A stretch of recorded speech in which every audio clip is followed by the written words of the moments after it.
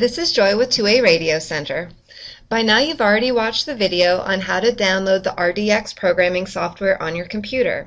This video is to show you how to program your RDX series radio using the programming software. You'll need to have downloaded the RDX programming software. You'll also need the RKN4155 programming cable, which you can get through 2A Radio Center. It's a USB cable with special firmware in it and also a connector that will need to go to just any of your RDX radio single unit charger trays. So make sure that those cables are connected to your computer and we'll get started.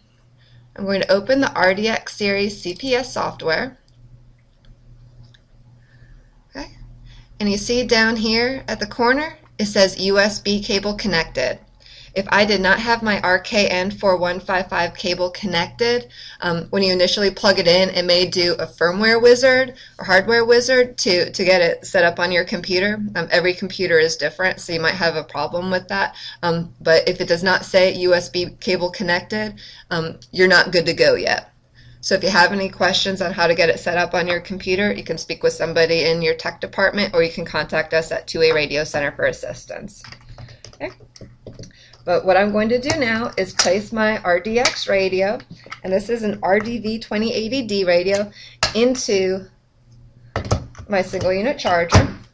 There you go. I have to make sure the radio is turned on. And what I'm going to do is read the radio. Okay. It says read successful. Okay. I always like to maximize the screen so I can see everything that's going on. And you see over on the left-hand corner, it has all of your channels. The RDV2080D is an 8-channel radio with a display, so you see all of the channels listed down here. Some of the other features, up here it says the RDX series, and this is just the radio information from the radio that you just read. So it has the serial number. It also has the frequency range of 150.8 to 160, along with the max number of channels. Okay.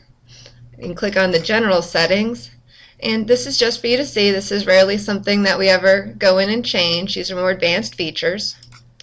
Here are the audio settings. If you have a voice activated speaker mic, you would change that feature here. And the buttons, you can program the buttons to different call tones, to scan. There are a lot of different features that you can set on this radio, as you see from the drop box. And there is also a description here at the bottom on what each of these functions can do.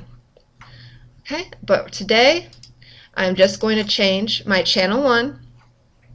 You see the frequency default is set to 20, and it's not really frequency 20. The frequency is truly 154.49.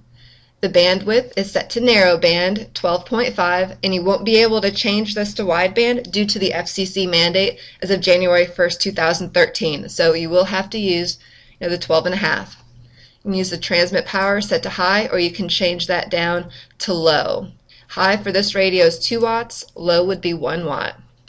And you also can change the privacy code. There's the PL and DPL code. It starts at 67.0. You can just scroll through and you can see how many options you have. Then it changes to the DPL code, which is just a whole number.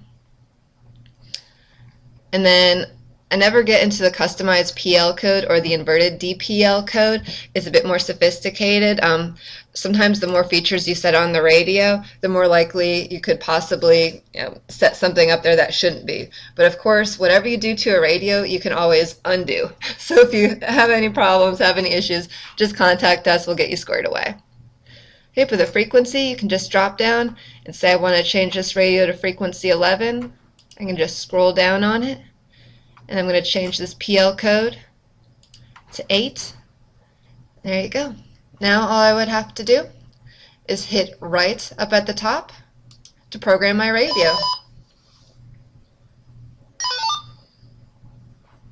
Right successfully. Okay.